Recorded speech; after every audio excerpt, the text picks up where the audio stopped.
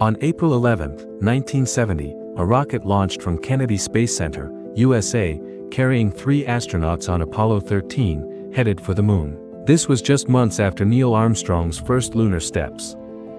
As NASA's third moon mission, the crew was confident, eager to walk the moon's surface, unaware their goal would slip away. At about 330,000 kilometers from Earth, a loud bang shook the spacecraft. Warning lights flashed, alarms sounded. One oxygen tank had burst, another was leaking fast. "Houston, we've got a problem," the crew radioed. Mission Control thought it was a glitch, but the astronauts saw air escaping. The blast also veered the craft off course, pushing it farther from Earth every second. In hours, Apollo 13's crew was farther from Earth than anyone ever, a record still standing.